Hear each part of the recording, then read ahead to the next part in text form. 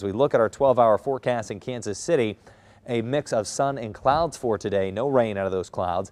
53 degrees this afternoon. Our normal high is 38 degrees. So we'll have widespread upper 40s and low to mid 50s for today with a west to northwest breeze, 10 occasionally up to 15 miles per hour.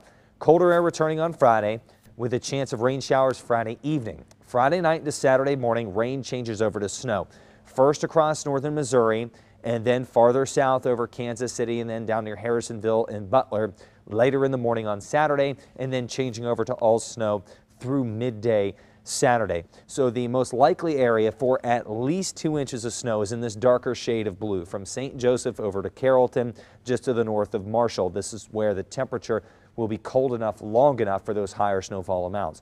There's less confidence in this area that I've highlighted from Leavenworth, Kansas City, along and east of Highway 50 and Interstate 70 toward Marshall and Sedalia.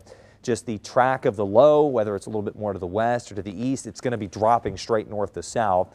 And how long does that warm air hang on into Saturday morning? How long do we get rain versus a change over to all snow? All of those give us that uncertainty.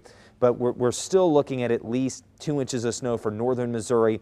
It could be much higher than that, but there's too much uncertainty. But we still need to start thinking or preparing for what could be snow-covered roads, even here in Kansas City during the day on Saturday, and cold, that's for sure. We'll have temperatures only in the 20s through the day.